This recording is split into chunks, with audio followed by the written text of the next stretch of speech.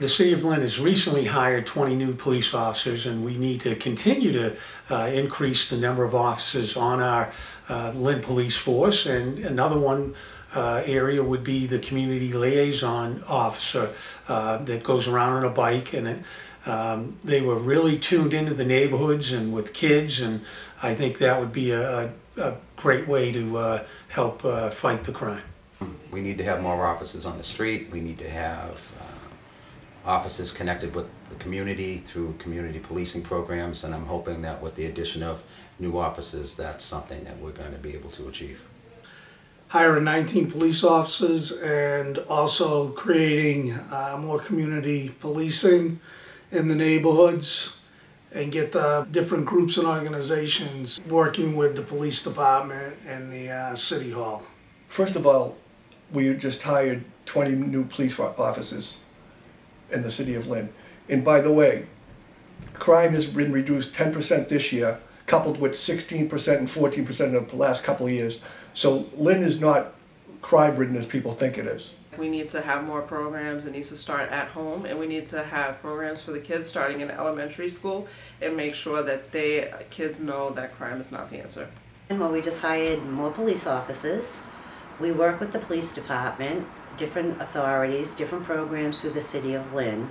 There's crime everywhere, not just in the city of Lynn. We have drug addiction problems. There's different programs out there, and this is something the council is working on with other groups.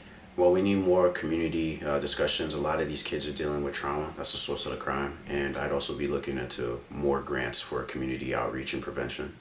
Well, first was by hiring more police officers and continuing to stop the violence program that I've been working on, and just continue with proactive measures in the city. I believe it starts with having proactive community conversations from people that are directly impacted, and talking about social emotional learning behavior, how to effectively communicate negative emotions and anger and rejection, and how can we translate that into something that is more productive. The crime in Lynn's pretty complex. Years ago it used to be gang members and people that were from gangs. Right now it can come from all different things, whether it's drugs, robberies. I think having community police officers and working to get funding for the community police program is where we can help solve those types of things. Crime, just arresting people and putting more police on the streets, not going to work. You have to have people who are community-orientated police officers that get to the root of the problem. So I would like to focus more on prevention, clearly attack the consequence of crime, and have more police in the street and more surveillance. But I like to really focus on working with these kids so they don't go into the same cycle. Well, as chairman of public safety in the city of Lynn, the obvious answer would be to make sure there's more police officers, and the city's in the process of hiring new police officers. We're already hiring additional police officers, but I'd like to see more officers reflect the community. We need more people of color and women.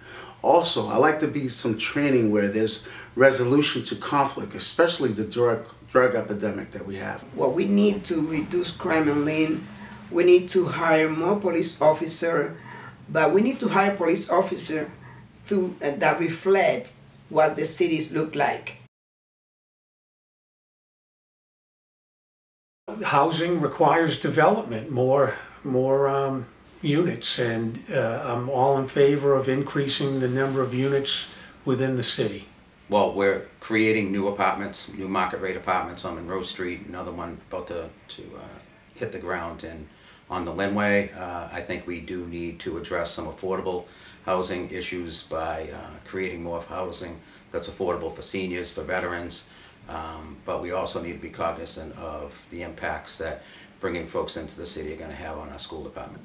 I'd bring all parties to the table, developers, I'd bring landlords, I'd also bring in all the different housing advocates that are here in the city. But my real true feeling is that we create jobs so people can make enough money so that they can afford to live wherever they choose to live. It's not just in Lynn, it's the whole country. Unfortunately, rents are skyrocketing. But I believe, you know, some subsidized housing for Lynn residents only, not people coming from Boston. We want Lynn residents to get housing with affordability. We need more affordable housing in Lynn. I would advocate for no tax breaks for developers. We need to make sure all housing has 20% affordable housing. There's a housing crisis through the United States right now. It's not just in Lynn. We're looking for more developers to come in. I know we also want to get 10 to 20% affordable housing on certain units, certain projects that are coming in. But this is not just the city of Lynn, it's through the whole United States. We need to leverage our proximity to Boston to our benefit. No tax breaks to developers without a community benefit. We need to support inclusionary zoning and work with CDCs to build affordable units for our residents. Well, we definitely have to take care of Lynn people and make sure the housing is affordable for Lynn people that live in Lynn. I believe we need inclusionary zoning, we need rent control, we need to be able to put our people first, and I understand we need development, but we need equitable economic development. I think you have people coming in from Boston with housing vouchers that are worth more money. I think those people are being taken over Lynn residents and people who have vouchers that are worth less. And I think we have to continue to work with developers to try to bring some affordable units to some of these projects, or have them pay into a housing trust fund where we can help get some sort of affordable units in the city. I would like to create some type of rent control measurements to help the tenants.